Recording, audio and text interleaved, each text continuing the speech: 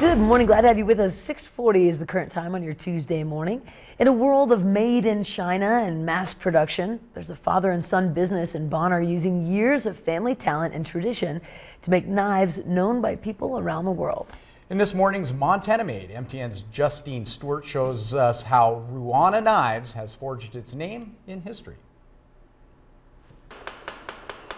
Still forged in the same Bonner shop for nearly 80 years, the Hengis brothers and their father are continuing a family legacy. My grandpa really started something, and they were in high demand with hunters back then, and there still are. Ruana Knives was started by Victor Hengis's father-in-law, Rudy Ruana, in the 30s after his truck broke down in Milltown. He was offered a job as a welder, and well, things just sort of grew from there. It didn't take long before the quality of his work and strength of his blades carved a name for himself as one of the best knife makers in the country. His knives are still sought after today. Collectors are going crazy for them. And the older they are, the more money they bring. So just how much? Well, Mike Hengis has seen some of the original Rudy-made knives go for as high as $10,000 to $12,000.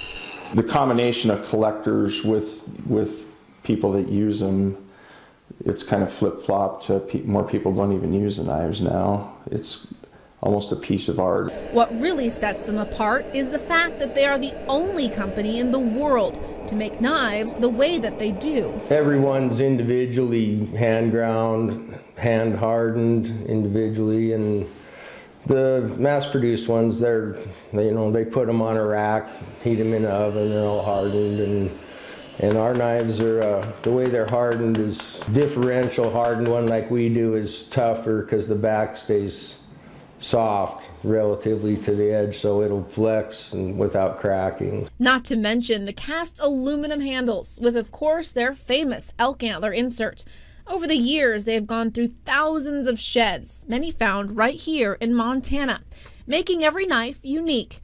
While their knives are popular for good reason, Victor Hengis and his sons agree the one thing that's made them so successful is to always strive for better. With the perfect knife, it's kind of like an athlete or something. You always have room for improvement. And even though many of the knives being made may never actually be used for what they are intended, the Hengises say they have one person in mind with each knife they make.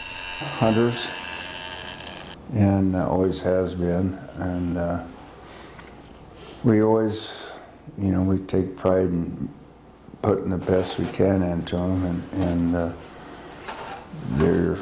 the time has proven that they work. I think about the guy who just killed an elk and it's getting dark and he's 5 miles from the truck, and he better be able to rely on that knife. A little piece of my soul goes into each one, kind of, so I try and do the best I can. Hopefully they'll outlast me and the next generation. Justine Stewart, MTN News. What beautiful tools those are. This year, the company is producing a special edition knife that will honor Victor Hengis and his years of work hand forging a part of Montana history. I can't wait to see that. Meantime,